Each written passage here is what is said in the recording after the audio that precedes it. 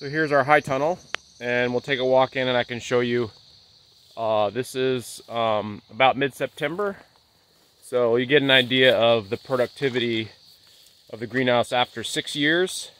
Figs in the ground all that time, roots right in the ground. We're in zone 5B in upstate New York. And from some other videos, you'll recognize our system here, where we put a wall of one layer of hay bales all the way around the outside of the fig area, and then we cover, in the winter we fold the trees down in there and weigh them down with some weights, and they're pretty bendable, they don't break. I have to do some pruning usually. And then we take these 1-inch foam boards and we lay them across like a blanket, and that turns into what we call the Figloo.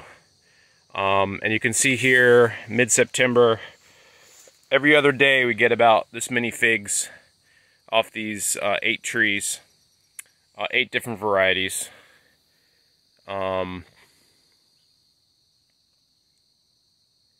can see here along the edge I've trained some hardy seedless Concord type grapes over here.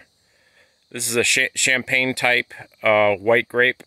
And then over on the other side, which you can't see very well because of the weeds, but there's a really delicious other seedless pink variety.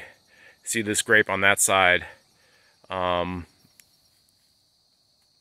I'll just come down here and you can kind of see some of my varieties.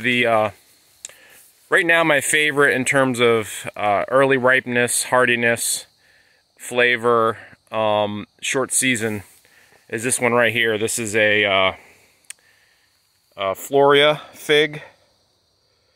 This has been in the ground 5 years. You can see there's a fig ripening there. I picked probably 10 figs off this tree today, and it's been over 100 figs since they started ripening this fall. Well, I should say late summer. One of my next favorites is this one here. This is called St. Rita. Just also ripening figs now, about a week ago. You can see that there's one ripening. I've taken all the figs off today, but and then this monster fig behind there, that is JH Adriatic, or Adriatic JH, which is a green type fig. You can see how big it is. This is a branch, one branch, and then it curls around, comes up. It's probably 7 feet tall now. And here are the figs ripening on this one. They're green figs, whereas all my other ones, except for white Triana, are kind of purple, black figs. Looking amazing. We had a pretty bad drought up here this year, and it hardly watered in the greenhouse, amazingly. We have clay soil, so any moisture a couple feet down and stays pretty moist even with a drought. There's my perennial kale. Here's the other grape over here, you can see it. Reliance is the variety. So the Reliance has also been in here for about 4 years. There's the stem, and I kind of trained it up into a Y right there, and then it kind of splits and goes across this side of the greenhouse and this side of the greenhouse.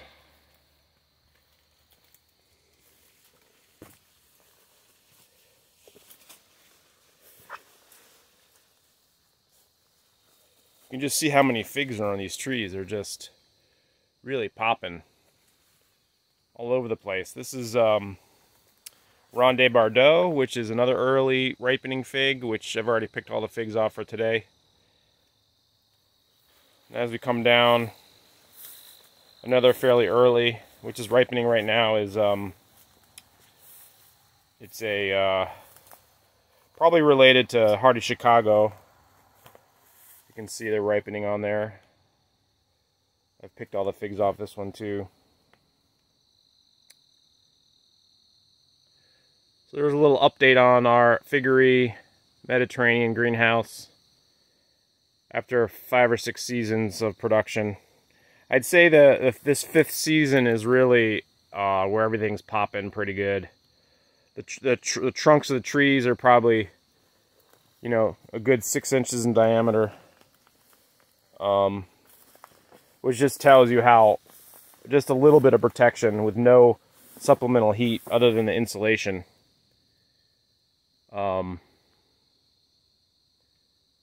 How well they're doing here it's let's see, it's a 45 by 25 high tunnel. All right, catch you later.